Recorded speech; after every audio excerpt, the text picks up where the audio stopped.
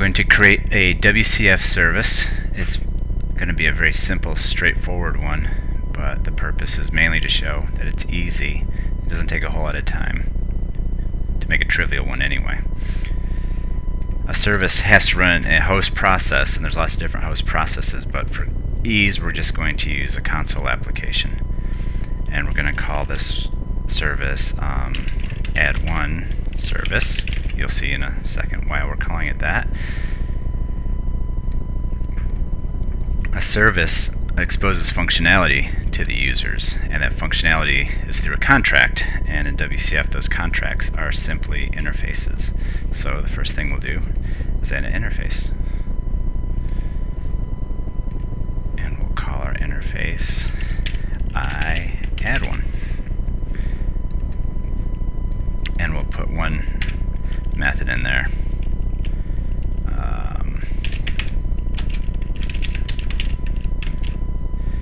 Now what turns an interface into a WCF contract is the use of the system.service model assembly, and I'll show you how that works. We call this a service contract. The system doesn't know what that is because I didn't add the system.service model reference yet, so we'll have to add that.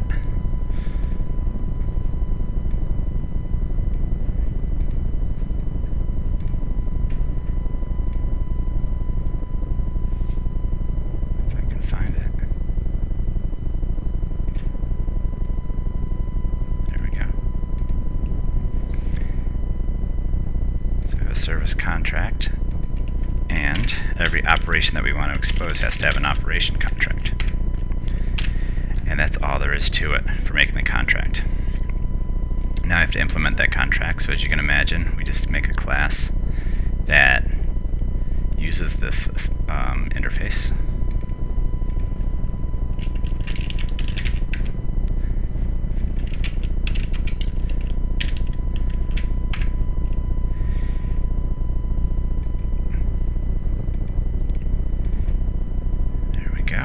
And all it does is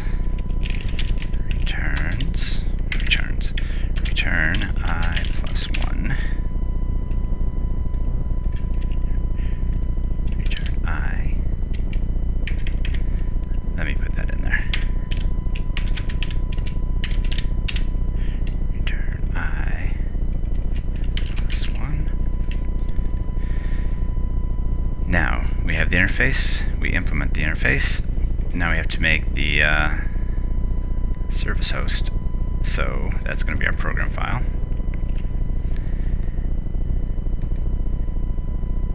And what we have to do here, we have to create a service host.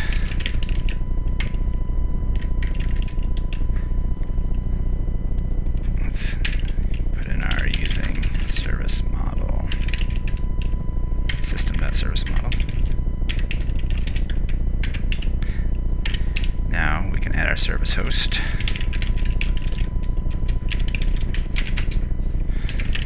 And all we do is we add a type of what our class is. And then it's simply a host.open. We'll put something in for our users.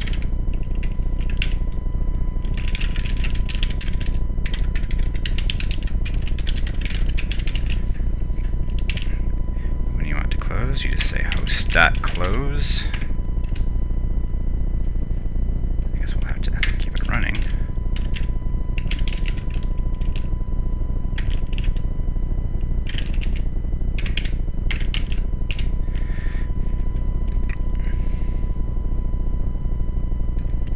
Now here's the slightly tricky part.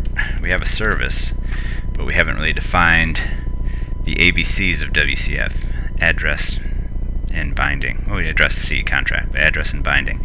We do that in the app.config file. So now we need one more thing, an app.config.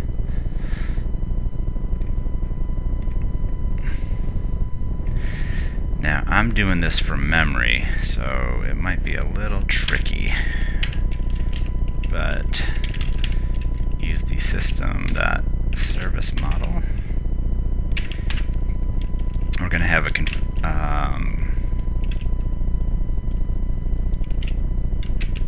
behaviors section and service behavior, and this is important because you can put certain attributes that clearly define what behaviors your service has.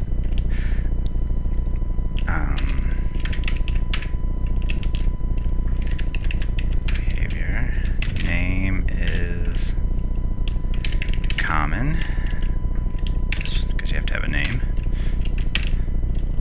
And the one thing we're going to have, this is going to allow for metadata, so we can look up things like the proxy, or we can have it create a proxy for us. So what we're doing is we're saying you can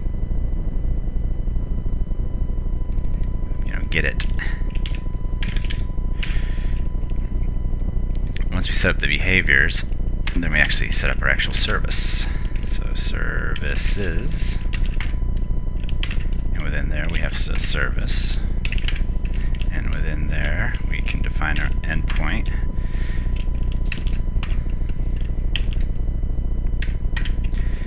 Our endpoint has to have a name. We'll give it an address. It's going to be TCP, so we don't have to put anything in there.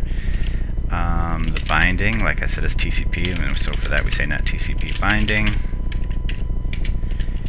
Here's where we say our behavior configuration. We set that up earlier. It's common because we named it common. You can name it whatever you want. And finally, the contract. The contract has to be the full namespace. So just to make sure I get that right, it was the namespace is add one service dot I add one. Now the service has to have a name, and that's also the full namespace, and that's just going to be the name of the file that actually the class that you actually used. So we have our endpoint. One more thing we need is our binding. Not our binding, our host. Where are we going to host this thing? We're going to host it at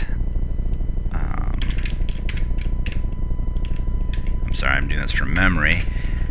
Our base address is going to be, we're going to just run it locally on the machine, so we'll say net TCP because we're using the TCP protocol, and we'll say localhost. It's this machine. You have to pick a port to use. I don't think anybody's using 10,001.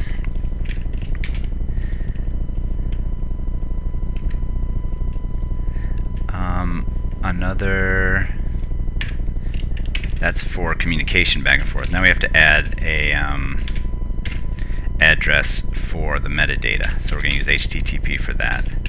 And that's going to be on localhost, we'll say 10,002. So I have a base address. I forgot to set up an endpoint for the metadata. So let's do that.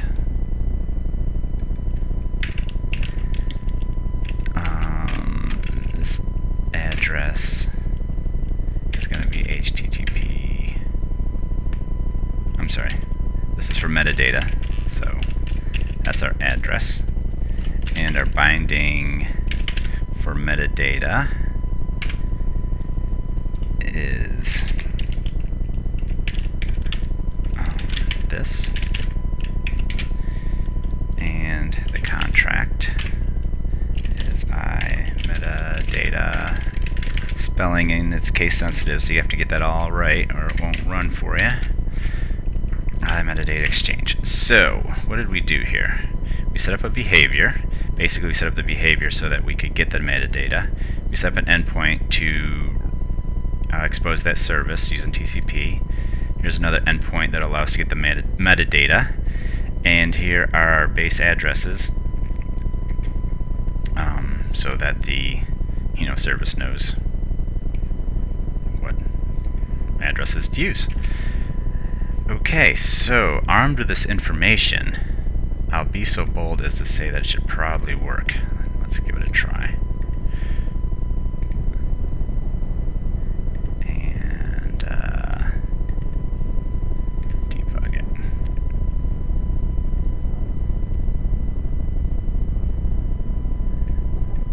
Ooh, there's no endpoint. Behavior named common. Let's take a look at that. Oh, behavior doesn't go with the endpoint, it's behavior of the service. It goes up here under the service. Of course. Anytime you got a problem with WCF, it's going to be with your config file. It's a little tricky. Oh, yes I do. I just told you that this is a basic and it's going to be simple and fast and easy, but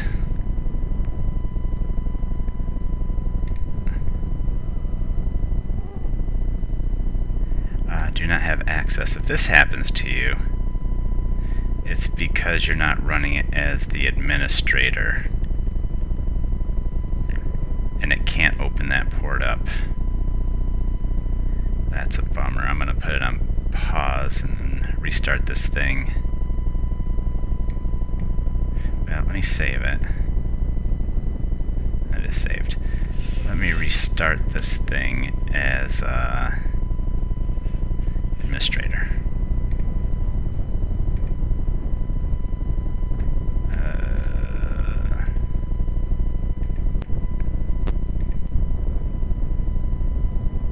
Okay.